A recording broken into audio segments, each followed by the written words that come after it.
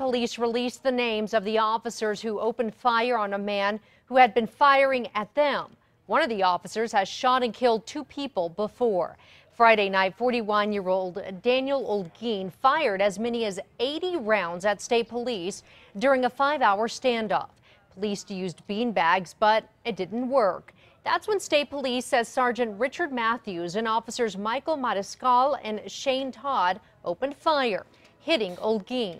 Olguin remains hospitalized. Back in January, Officer Todd, a SWAT team sniper, shot and killed 40-year-old Ernest Atberry in Moriarty after Atberry allegedly fired at Torrance County deputies. And last year, he killed 21-year-old Kendall Carroll, who was wanted for wounding an APD officer.